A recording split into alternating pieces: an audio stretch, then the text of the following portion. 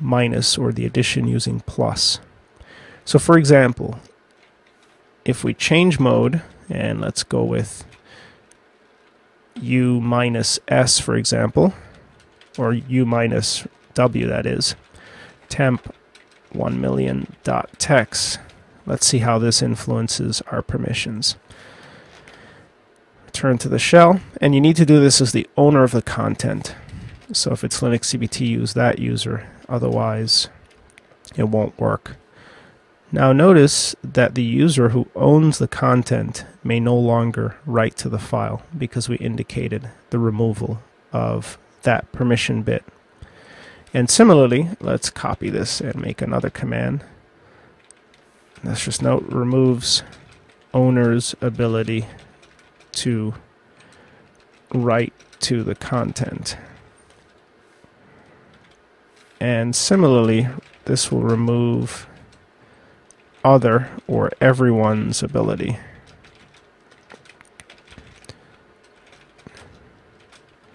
to write to the content. But this will be, of course, O instead of U. Let's try this out.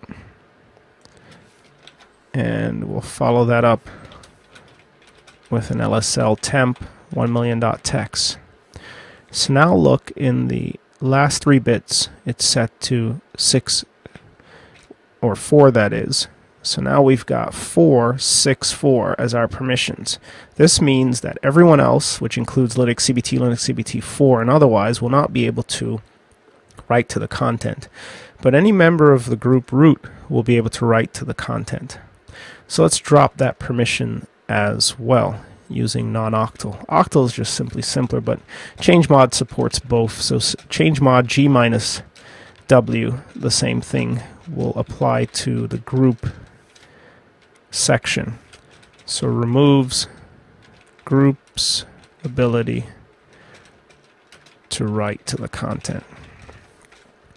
And that's just simply G minus W. So we'll just modify it here. And now the content's set to 444. So it's readable by everyone, but not writable. So how does that impact root? Well, let's nano the file, or at least try to modify it with nano. And let's add 000 and try to save the changes. Now notice we were able to save the changes. Let's head the first 5 lines from temp 1,000,000.text. And the changes were saved. And that's because regardless of what the permissions read, root can always make changes. Let's try to make changes as a user who recently was able to. We'll add 4 zeros. And of course, we're not able to write. And let's try to modify as this user, Linux CBT 4, adding, let's say, the same 4 zeros. And of course, we're not able to write. So you can make changes using ChangeMod using the octal notation or the English equivalent.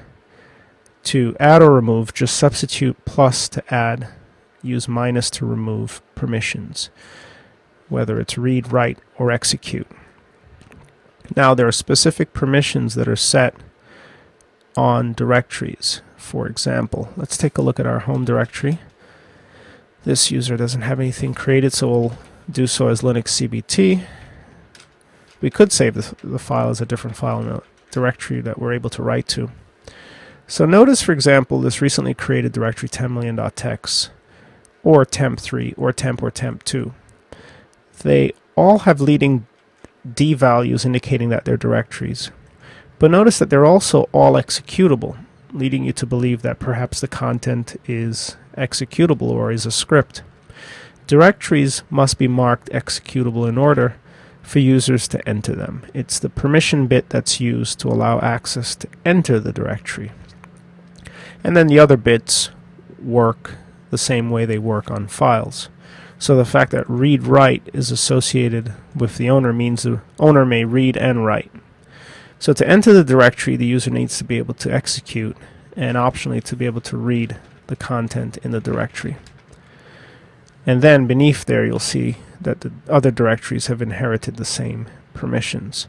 These permissions evaluate to 7, 775. So that's a default mask that's associated with directories that are created by the user. Let's just copy this example as an example and just denote that it's 775. And oftentimes with applications, you'll find that administrators flag the content 777 so everyone can write, which is not necessarily a good thing, but sometimes it's the quickest way to get the application to work. So default directory permissions is octal 775 because it's read, write, execute, read, write, execute, read, blank, execute when you tally them up. So change mod will do that for you. Now let's just show you also chown, very important tool, which changes the ownership on content. So the file that we wrote in temp, if you recall, 1million.txt, is owned by root and the group root. Let's just LSL it again. And indeed, as a consequence of copying it, Red Hat Enterprise wrote the file to the directory with permissions associated with the user with whom we're logged in as. So to change the ownership, let's say, of the owner of the object, we use chown, or the group of the object, we use chown. So let's change the ownership of this object to Linux CBT, and of course that will allow the user to be able to write to the content. To change ownership, simply specify the name of the new owner, Linux CBT, on the content, and you can optionally specify the name of the group using a delimiter. So chown Linux CBT temp 1million.txt followed by an LSL temp 1million.txt. This will show momentarily that Linux CBT has become the new owner of the content, which now means the user can manipulate the content. But notice that the permission is still set to read because we dropped the permission. So how does it influence the non-privileged user's ability to write to the content? Well, let's show you. Let's try to add a line. We'll save the changes. Doesn't work. So only root has that special privilege to bypass or circumvent the published permissions. So to influence this, as the non-privileged user, since we own the content, temp 1million.txt, we can change the permissions using change mod. Now since we want to grant ourselves the ability to write to the content, we need to add w, or 2, to read, which is 4, to make it 6. We can leave the group to 4 and everyone else to 4, or to 0 if we don't want others to access the content. So let's change it, and that has executed successfully. Let's re-LSL, and indeed Linux CBT now can make changes to the content. So let's exclamation nano to get the most recent instance and try to add that new record and save the changes to temp, and indeed it writes. And if we head the first, let's say, 7 lines from temp 1million.txt, indeed the content has been written. Now this content is still viewable by Linux CBT 4. That may or may not be a good thing. That is why there is the ability to remove the ability to read the content from any user. So we know that when Linux CBT 4 accesses the content, they do so under the auspices of everyone else. How do we know this? Well, let's take a brief look again. We'll LSL temp 1million.txt. We're currently logged in as Linux CBT 4, and that user isn't Linux CBT, so when the user attempts to access this file, they cannot use the first 3 permissions bits, or bits 2, 3, and 4, because the users don't match. And that's the UIDs don't match. Linux CBT 4 has a UID of 503, whereas Linux CBT has a UID of 500. Neither will the group permissions bit work, 5, 6, and 7, or 4, 5, and 6, because the GID doesn't match. 503 doesn't match 0. So that means it's the last 3 bits that are being used when anyone else tries to access the content. And it's currently set to read, which is why Linux CBT 4, or any other user for that matter, who doesn't match the owner nor the group, is able to access the content. So as the owner of the content, we can remove that permission octally or using the English translation. So for example, change mod, we could do, this is everyone else minus read, that's one way, temp 1,000,000.text. And let's follow that up with a stat instead of ls as an alternate means of enumerating permissions associated with the content. This is one way to do it. Another is octally, which would be just 640.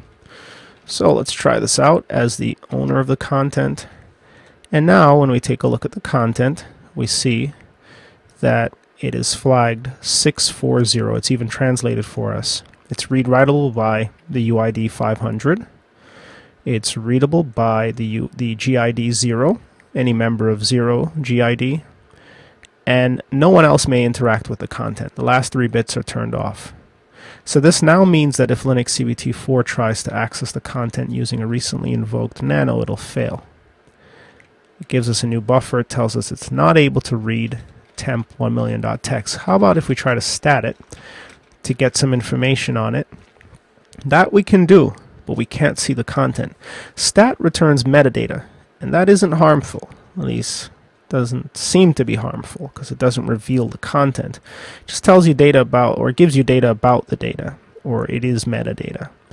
So it's read-writable by the owner, readable by the group root, and no one else may interact with the content. So there's nothing to stop us from statting it, nor from using LSL to enumerate its presence in the directory temp. But we cannot read the contents. If we try to cat it, for example, we're denied, as we should be. So now the content is more secure. And we could also drop root. We're the owner of the content. We could drop the permissions if we'd like. So we could do G-R or change mod. We want to be able to read-write as the owner and no one else to have access. 600, which is typically more secure than other forms of permissions. So 1,000,000.text, and then when we're done, let's stat it. Temp 1,000,000.text, and this will change the permissions to be 600, which is much more restrictive. Now, this changing of the mode may only be performed by the owner of the content. To prove it, let's try it in this shell as the user Linux CBT4. Doesn't work. And we should also add, and also by root. Root can always perform these tasks. Now let's do it as the owner. And now the new stat shows that the permissions associated are 600. So it's now set. This leading bit that we haven't discussed in the permission set allows us to define other classifications of permissions like set UID, set GID, or sticky bits, for example. With 0, it means it's just a regular file, which could be directory, character, block, etc. So now it's 600, and that means no one else can interact with the file. But again, root can always interact with the file. Temp 1,000,000.text. Nothing prevents root, and root can always change the permissions of the file. So let's chown, or change mod, 644, temp 1,000,000.text, and then echo the exit status, and you'll see that there's nothing to prevent that from happening, which means that root is always a vector into content. Now let's take a look by statting temp 1,000,000.text, and you'll see that it's been flagged 644. And if you compare the timestamp to the access and change times, you'll see that it was recently touched. So this has been an intro into change mod, chown, the bits of permissions that are associated on Linux systems. We're going to continue our study of these items and look at symlinks and hard links as means of linking to content across your system.